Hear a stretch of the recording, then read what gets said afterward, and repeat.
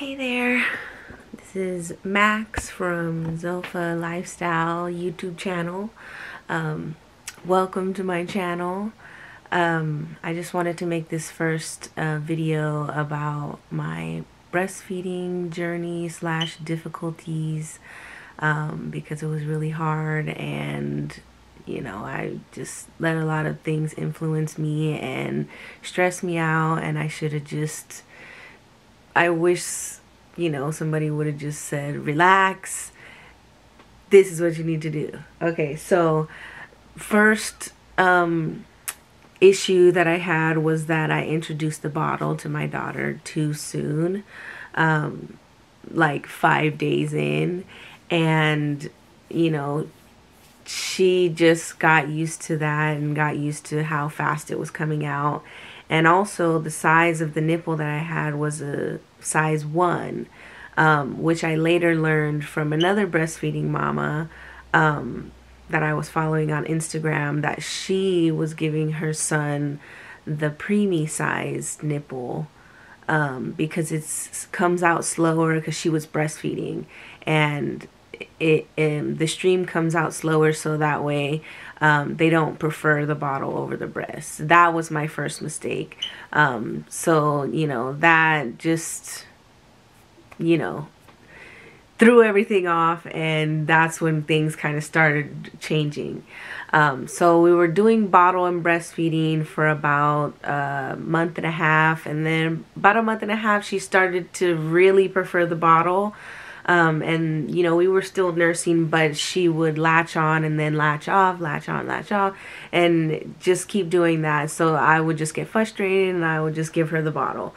And then at 2 months exactly, she refused the breast, and I was devastated because I had always wanted to breastfeed. It was never in my mind that I wasn't going to breastfeed, and it had never crossed my mind that it would be difficult and that, the baby just wouldn't do it. I didn't know anything, and so at 2 months, about 2.5 months after trying everything, buying all the,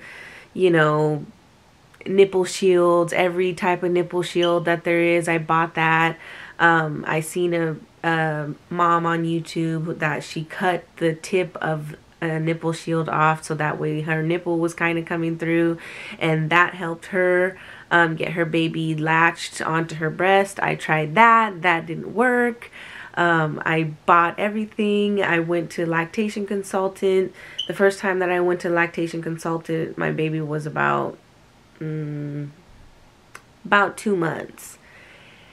And she kind of basically told me, like, your baby's already 2 months. She's used to the bottle, and, basically told me it's over. And I didn't want to accept that because I wanted to breastfeed, and, I just didn't want to accept that it was over. And, 2 months, your baby is still tiny. Your baby is still learning. But in my head, and people, the professionals telling me, like, your baby's old, it was getting to me, and even my friends were saying, like, well, you introduced the bottle, it's over, she's not going to go back to it. And just constantly hearing things like that on top of, dealing with postpartum, and it was really affecting me. It was really stressing me out. I was pumping all the time. I was stressed out because I just couldn't get her back to latch. I could not do it. And so I ended up, about 2.5 months, I ended up going back to a lactation consultant, and it was a different lady this time. And she, we tried everything. We tried a little tube taped to my breast. Tried to do that. She kind of latched on for a second, and it was like, she's doing it, but it really didn't do anything. And so the baby started crying, and the lactation consultant seen that she had a tongue tie. She's like, oh, she looks like she's tongue tied. And I didn't even know what that was. And I had noticed, even when I gave birth, after I had given birth, I noticed the whole time that we were breastfeeding, that she was kind of making a clicking sound, But I didn't know that that's what that meant, is that she had a tongue tie. I just thought, well, she's just drinking my boob, you know. And even, you know, the nurses and everything were there, and they didn't say anything about the clicking noise. Nobody said anything about her having a tongue tie, you know. And here I am 2.5 months later after all these struggles, and they're like, the lactation consultant is telling me that she's tongue tied. So we ended up making an appointment, getting her tongue tie released, and then after that, I just tried and tried. I kept trying. I was doing, trying to latch her with the nipple shield, and she latched for, you know, a minute, and just that was just like, you know, yes, I was just so happy, like, oh my gosh, you know, maybe she is gonna go back to it. Maybe it will work, you know, and she was still kind of making the clicking sound, but not really. And when your baby has a tongue tie, they're not fully latched onto your nipples, so this is their tongue, and it kind of massage when your baby is latched. They massage your nipples so that way they're getting the milk out. But my baby's tongue was, you know, it's stuck, so she couldn't really massage it out, so she wasn't fully latched, which is why she kept clicking, because she couldn't grasp onto my nipple with her tongue.